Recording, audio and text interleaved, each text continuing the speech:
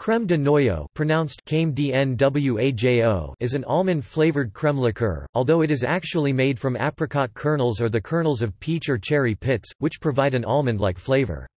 Both Bowles and Hiram Walker produce artificially colored red versions of the liqueur, either of which contribute the pink hue to pink squirrel cocktails, while Noyaux de Poissy from France is available in both clear blanc and barrel-aged amber versions.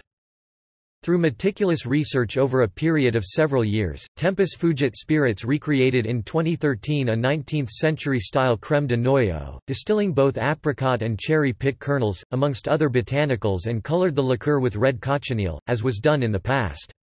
Care was taken to remove the trace elements of hydrocyanic acid cyanide produced by this old process. Although the chemical was not present in a dangerous intensity, bottles of 19th-century Noyaux left for decades in the cellar would sometimes have all the cyanide float up to the top, with lethal results for the drinker of the first glass. Dorothy Sayers used this peculiarity of the old crème de noyaux in her short story, Bitter Almonds. The name comes from the French noyau, kernel, pit, or core. It is an ingredient in the Fairbank cocktail, the pink squirrel cocktail, and in a cocktail called Old Etonian.